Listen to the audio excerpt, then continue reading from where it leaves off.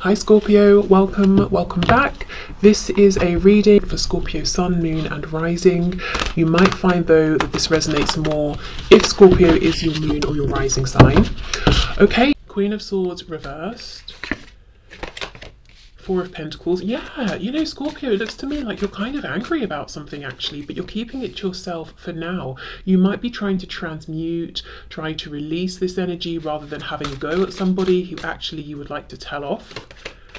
Yeah, Page of Swords reversed. If I'm honest, I don't think trying to breathe through this and relax through this is going to work. I think you might need to speak this, whether you're saying it to this person directly, maybe I don't know how else you could do it. You can't really talk about them to someone else. I mean, you could. Yeah, you could. You could talk to a friend. You could talk to someone, a family member, even someone in a professional context, if that's appropriate for your situation and you feel like that would help.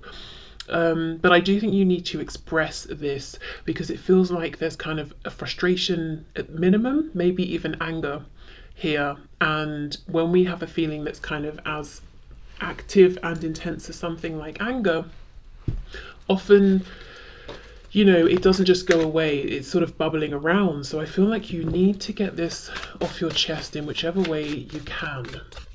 What I felt actually when I said you can't really talk to someone else, what I meant is, as in, let's say it's someone in a friend group, or it's someone in a romantic sense, and you go to a friend to talk about them and you kind of all know each other, it might come across as basically just gossiping about them, especially if this other person knows whoever you're talking about. It might not be the most productive. So I don't know if you've been trying to vent and release through speaking to someone and it's turned into a gossiping session. I feel like Spirit's saying that isn't actually helping you.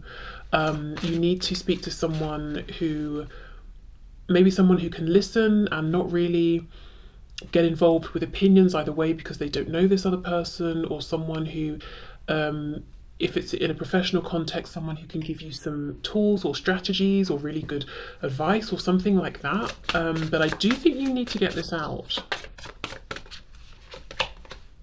Seven of Pentacles. Okay, so yeah, if you've been holding on to this for a while, it's almost like the feelings are just growing and kind of festering. For some of you, I feel maybe you're dealing with an Aries, or someone who has Aries in their chart, or someone who can come across as maybe dominant or fiery or even stubborn at times. I'm thinking of like an Aries in lower vibration.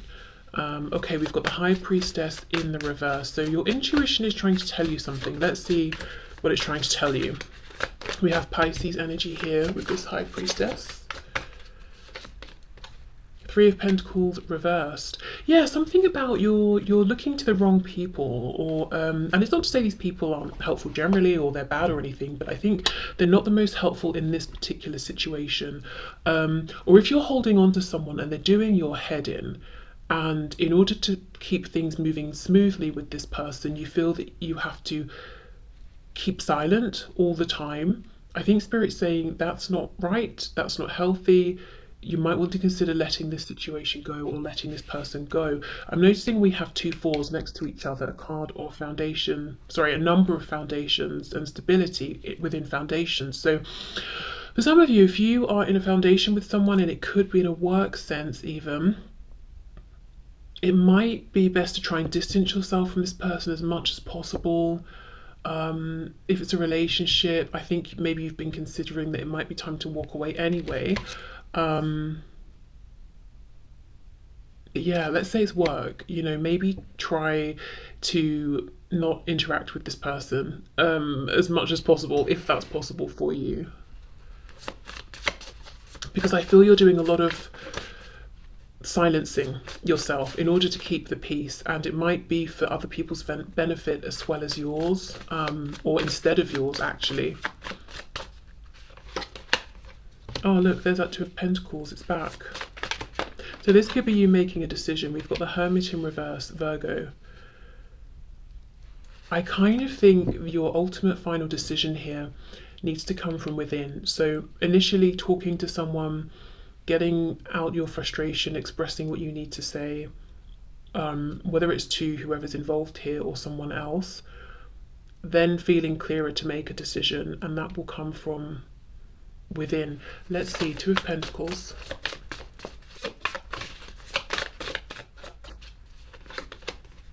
Eight of Pentacles reversed. So you might be thinking, do I give up? Do I stop working on this? The Magician reversed, Gemini. Wheel of Fortune, Sagittarius, moving on into something better. Yes, I feel that there is something better out there for you. With the Magician reversed, you might feel like you have to fake a lot of who you are with this person in this situation, or fake your interactions. You can't be authentic, you can't speak your truth. You might also feel like this situation is keeping you limited in some way. And I do feel Spirit saying, yeah, you will find more happiness, you will find more joy, more luck actually, moving forward into something else. And you know, you don't have to move straight into something else, you can just move forward away from this situation. What did I want to say? Something else. Oh, of course, if this isn't you, you know, and you're, I almost said worried. Okay, you might be worried, but, you know, wondering about somebody else, romantic or otherwise. This could be what they are experiencing, but we did see that Death card at the start, which is Scorpio energy. Okay, let's see with a different deck what else we get through here.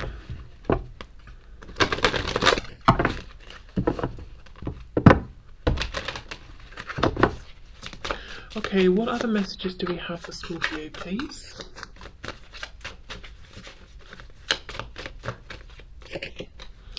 Ah, look, see, there's that Four of Wands, that stability.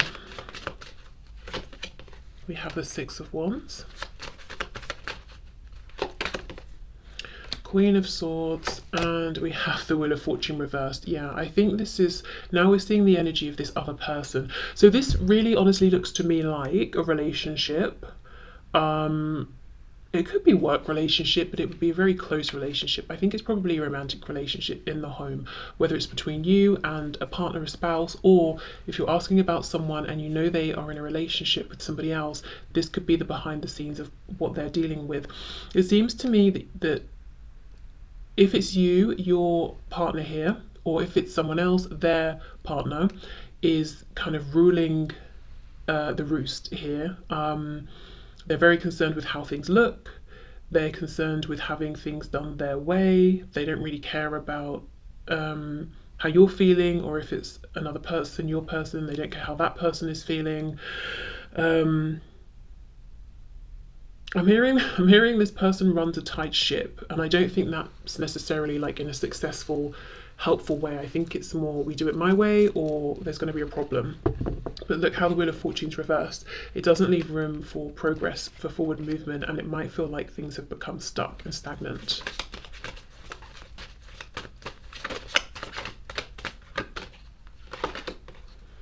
Okay, we've got the Nine of Swords reversed, the World.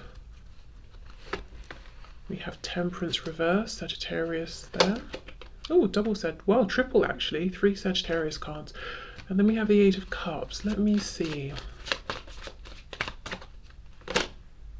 The Devil, not surprised. Capricorn there, and we have the Moon reversed with Pisces.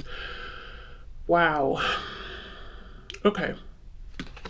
If this is you and this is your situation, I feel you may have tried to walk away and this person used emotional manipulation, you know, oh, I can't cope, I can't move on without you, I can't do anything, I can't think, I can't live, you know, I can't exist, you have to come back, and that pulled you back in. If you haven't left and you try to leave, I think this is a tactic they're going to use, and you're going to have to be very, very strong with the Devil coming out to resist.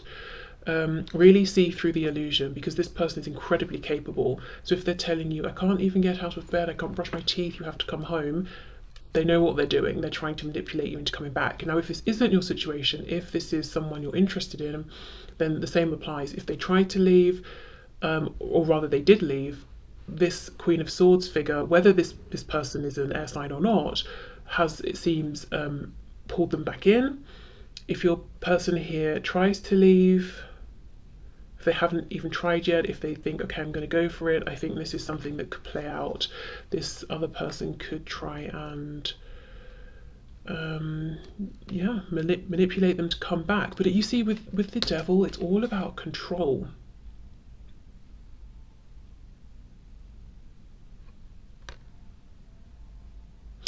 And normally with the devil card, you know, we have a figure that's the devil, and then we have two people, whatever, animals. In this case, it's a bird. In this depiction, we just have one. So I feel that if it's you in this situation, you're feeling very, very lonely and very outnumbered, even if it's just this one other person, but very much controlled. If this is someone you are interested in asking about, they may feel that this other person has way more influence than they do. I mean, look at the size. Look at the size of these birds compared to one another. Let me have a bit more of a look. What kind of hold does this other person have, apart from this, you know, emotional manipulation? I think they might be playing on either your guilt or this person's guilt, knowing that you or this person, whichever way it's working for you, is a good person or has a big heart.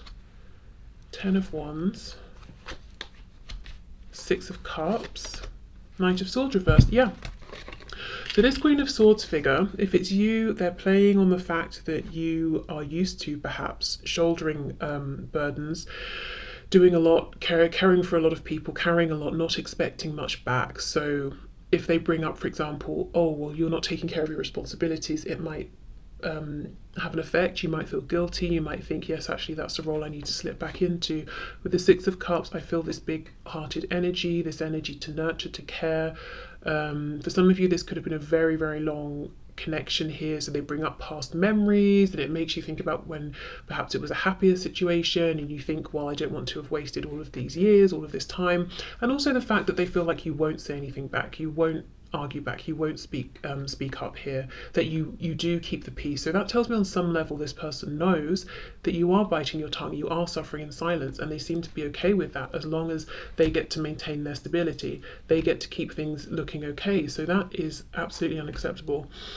Now, if this isn't you, if it's your person, again, same applies. They are with someone who seems not to care about them and that they're suffering in silence, but just cares that they keep getting what they want. This sort of energy makes me really angry, really angry. Yeah.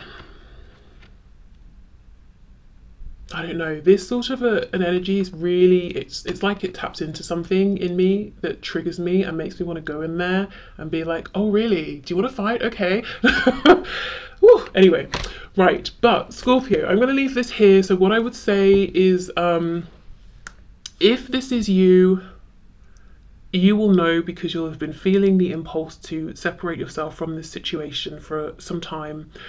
I would say the first step is getting support from people who can confirm what you've been feeling, thinking, give you a sense of like, you know, I am right here, actually, I do deserve better, give you that courage, give you that strength. Maybe even in a practical sense, you know, a friend, a family member, or someone you know you can go to after you've left, especially if you're leaving a home behind or something. Who can you stay with? Get all of that prepared so everything is as ready as possible.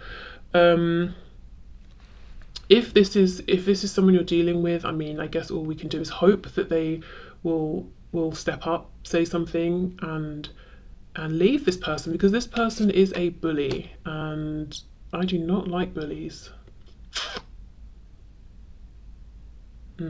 Okay.